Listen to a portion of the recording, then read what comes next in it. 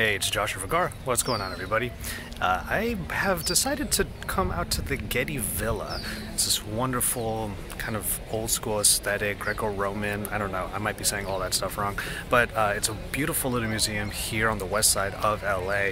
And this is going to be a way for me to test out and to tell you about a couple of ways to get even more out of the cameras of the Google Pixel 3a. There's only one lens on either side of the phone, which means that you don't have too many choices in terms of getting maybe zoom or wide, but I'm here to tell you that you can actually do that on this phone. And it has to do with little lenses like this.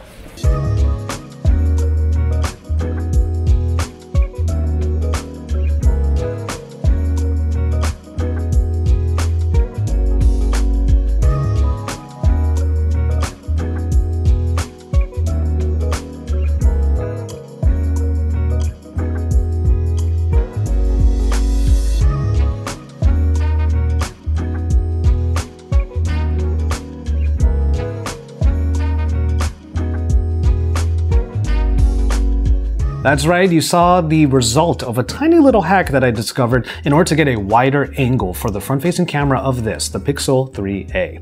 Alright, so we're going to get into that a little bit later, but I have a lot of different lenses that we're using in this video, so make sure you keep an eye down on the corner. That way you can see which lenses I'm using to achieve all those different photo and video effects. Alright, so we're talking about the Pixel 3a once again. If you haven't seen my full review of this phone just yet, make sure you do so in the link appearing above, or it's found in the description below as well. The Pixel 3a is still one of the best values in smartphones right now.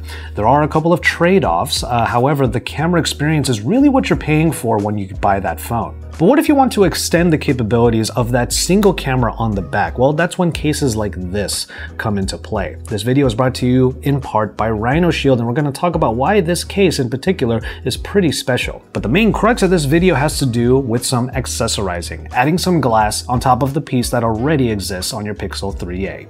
This is a look at a number of different lenses that you can use to achieve wide and zoom on your Pixel 3a. Alright, so this is one company that you probably are very familiar with already. We're talking, of course, about Moment. So, of course, there is a case for the Pixel 3a, and right above that one camera on the rear is a mounting system where you just slot in and then screw on these particular lenses. Moment have a few of them, including wide-angle and zoom lenses, which is what we're focusing on in this video, but they also have other lenses for more creative endeavors, including a superfish and the anamorphic lens, which is a more recent offering. The Getty Villa ended up being one of the better places to show off my favorite lens, which is generally wide-angle lenses. What I like about them is that in tighter spaces, especially inside places like a museum, I can actually fit more into the frame. And then if you go somewhere outside, like the beautiful gardens in the back of the Getty Villa, then you can add even more things in there. But one thing I've really been experimenting with more often, especially in recent months, is longer focal lengths. So, of course, we're talking about zoom lenses.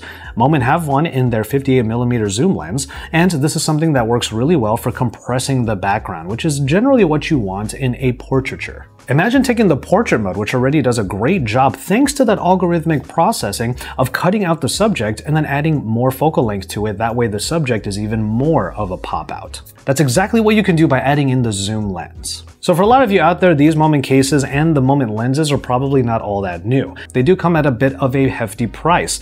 So if you're looking for a more budget option, well, that's when RhinoShield comes in. I talked about RhinoShield in my full review of the Pixel 3a, and I want to thank them for sponsoring this video as well.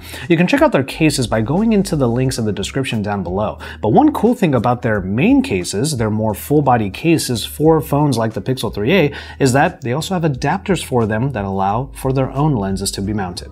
I actually really enjoy this little system because I discovered something about that tiny adapter that I have already mounted inside of the case on top of the Pixel 3a. It takes any of the lenses that I'm talking about in this video. See, RhinoShield provided their wide-angle lens here, and I'm already a fan of it, obviously, but when I wanted to use other lenses that I have, including the zoom from Moment, I found that it actually works perfectly with this mounting system. So it's great to see that this mounting system is becoming a little bit more ubiquitous. That way you can use a case from one manufacturer, but still be able to use the lenses of another. One thing you'll notice about the RhinoShield lens is that it's actually a little bit smaller, a little bit shorter rather, than the Moment wide-angle lens. But I didn't see any loss in quality. I was still able to get some really awesome photos and videos of it that you're seeing in this piece.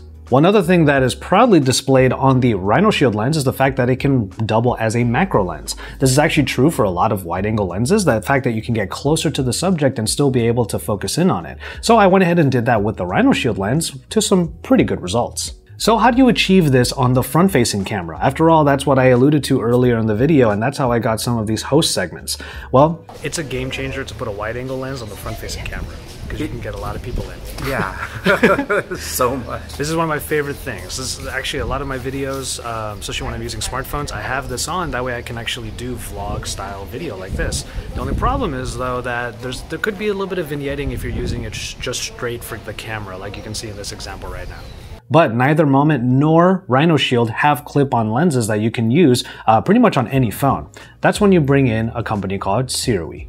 This is the Sirui lens adapter clip, and yes, it works with all of the lenses that I've been talking about in this video. So that's exactly what I did. This is what my Pixel 3a ends up looking like, and honestly, this is a great way of getting some on-the-go, run-and-gun, really minimalist vlogging done. A wide-angle lens for the front-facing camera just makes all the difference in your A-roll or host segments, and also for getting more people into your selfies. And again, you can use it with the pixel processing and get that portrait mode on the front-facing camera to fit even more in the frame.